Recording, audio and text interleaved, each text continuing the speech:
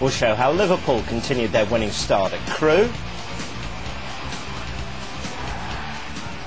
Liverpool have made it 2 wins out of 2 in their build-up to the new Premiership season. They beat Crewe 1-0 at Cresty Road thanks to a goal from 17-year-old striker Craig Linfield. It was Robbie Fowler's audacious back heel that set up Merseysider Linfield, who was the leading striker in the youth team last season.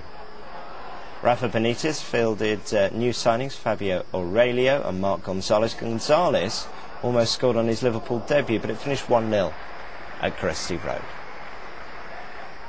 The squad is stronger than the last season. We need to find other players, but I think that we are stronger. And we will see after 2 or 3 more games how is the team. Do you still expect to have more players before the start of the season? I hope so. Any clues as to? I will have some names. We can read in the press or watching the news.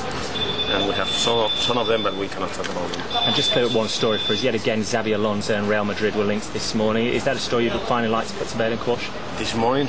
I didn't know. No, I can read the Spanish press things, but we don't have any contact, official contact. He's staying here? Yeah, for sure. We don't want to sell shares.